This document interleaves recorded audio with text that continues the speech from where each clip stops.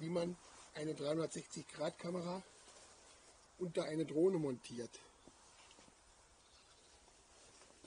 Ich wollte das auch gerne wissen. Und deswegen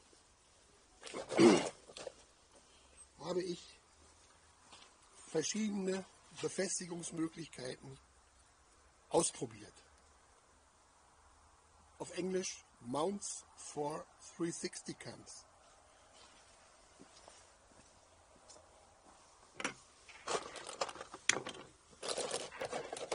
Several Mounts, verschiedene Befestigungsklemmen für die Drohnen ausprobiert. Das ganze Jahr lang. Mit Verlängerung, Extension, sodass die Schwingungen aufhören. Pendulum from the oscillations to deny. Fangen wir mit der Mavic an. Die ersten Aufhängungen mit der Mavic sahen so aus. Das war diese hier. Die musstest du hier oben drauf klemmen. So rum. Habe ich ausprobiert. Hält nicht gut. Schwingt. Schwingt. Kann ich nicht empfehlen. Die zweite, die ich ausprobiert habe, die ist von DJI-Mounts.com von Jean-Marie Curie. Die wurde hier so drüber geklemmt. Die habe ich ein bisschen modifiziert. Und damit haben wir das Bild von oben aufgenommen. Die ist leider kaputt gegangen, als ich einen Crash hatte. Und deswegen habe ich auf der Mavic einfach das Ding hier oben aufgeklebt. Und da kann man einfach den Himmel aufnehmen, um die Drohne nachher herausrechnen zu lassen. Diesen müsst ihr nehmen von DJI-Mount.com. Der ist am stabilsten. Jetzt unterhalb. Auch hier gibt es im Internet verschiedene Anbieter. Habe ich alle ausprobiert. Und komme zu dem Ergebnis,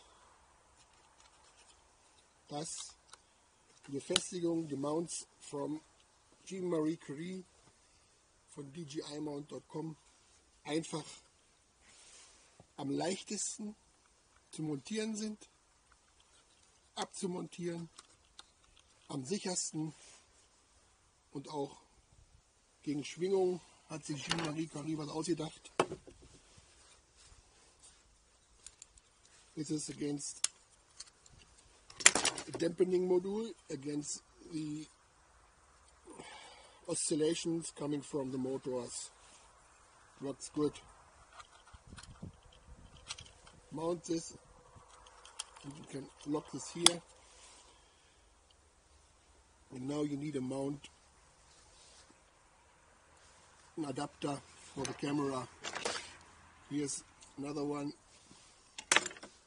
Let me see. Here's one. GoPro mount. Plug it in, stecken rein hier. So rum. Und fertig ist deine Aufhängung für die Kamera. Mit der GoPro oder mit der Insta. So. Können wir wieder abmachen. Ich benutze die nicht, sondern ich habe verschiedene Schwingungsentkoppler für verschiedene Kameragewichte. Das sind normale GoPro-Dämpfer von der P3 und von der P2. So rum. So rum.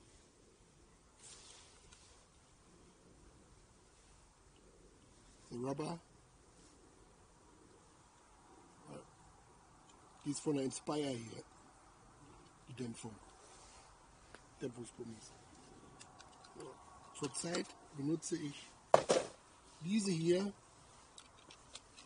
für die Insta360 One X. Die benutze ich zurzeit. mache ich euch noch einen Link, wo ihr das bestellen könnt. Doppeladapter, ganz einfach zu machen. So.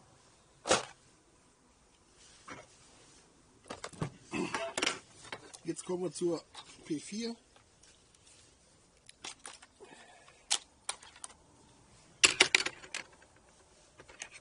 Das sind die dusseligen Aufhängungen für die Kameras.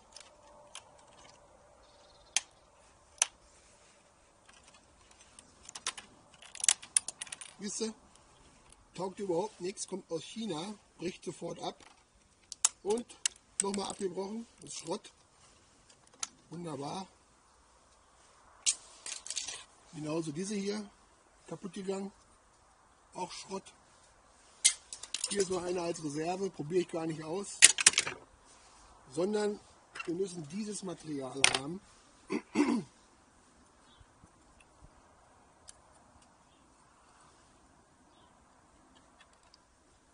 Mache ich euch einen Link bei Amazon rein. Und dann musst du die Schwingung für die Kamera wieder entkoppeln. The dampening module on the mount, that the vibrations from the motors don't go over the body to the camera.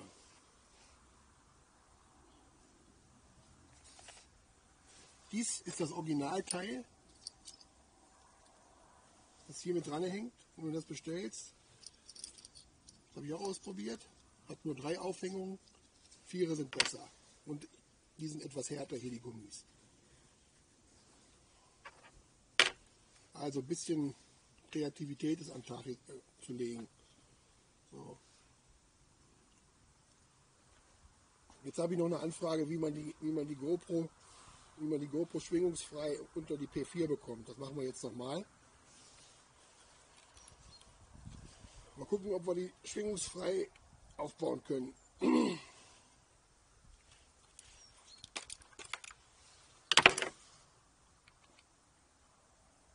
Dann fährst du mal die P4 hoch. Startest deinen Controller.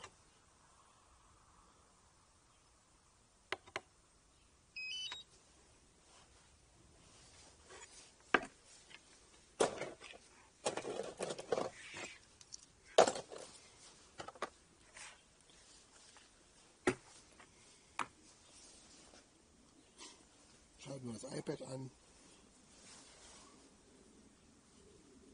Jawohl.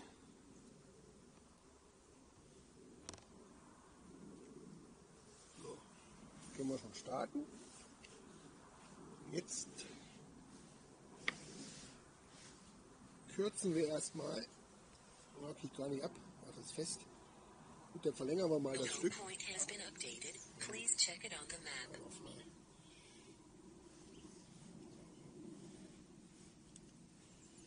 Schrauben.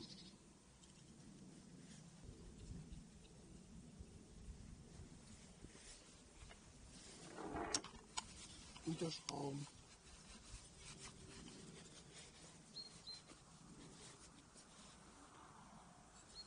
Schwingt ja so schon, wie du siehst, ne? Je länger das Pendel, desto größer die Kraft zum Schwingen.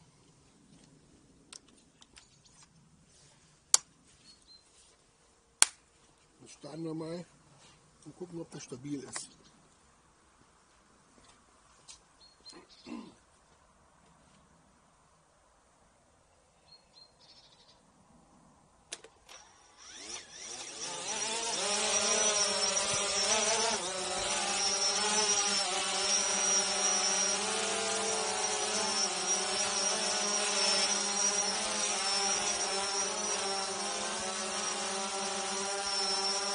So, guckt euch das mal an hier. Schwingt ein bisschen. Die P4 kann das ausvariieren. Das schafft sie.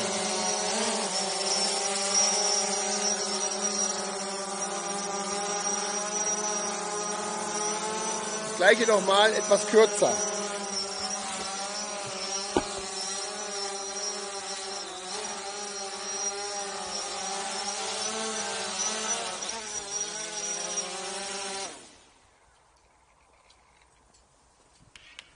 ja auch viel Gewicht, das du mitschleppen musst. Dann wird die Batterielaufzeit natürlich immer umso kürzer. Jetzt kürzen wir das Stück noch ein bisschen und dann gucken wir mal, ob die Schwingung zurückgeht oder stärker wird.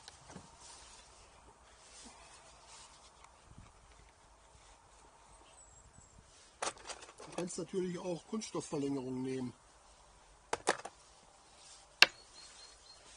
So, jetzt machen wir mal etwas kürzeres Modul da dran und dann gucken wir mal, weil mit der One X pendelt es ja sowieso nicht, aber die GoPro ist ziemlich schwer und da pendelt das manchmal. So, Start Nummer 2. Mit einem kürzeren Pendel.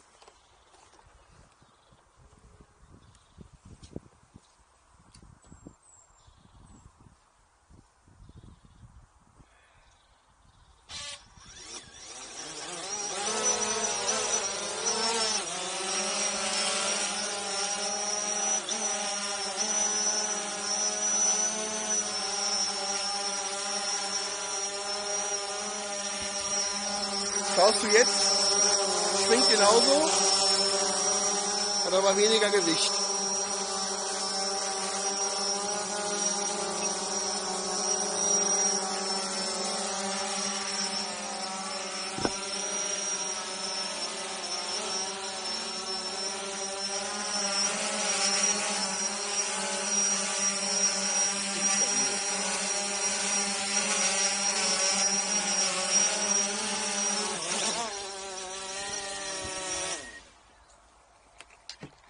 So, das war's, was ihr wissen wolltet.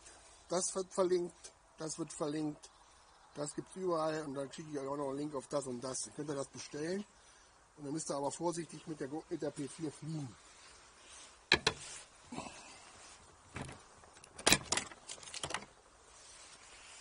Bis zum nächsten Mal.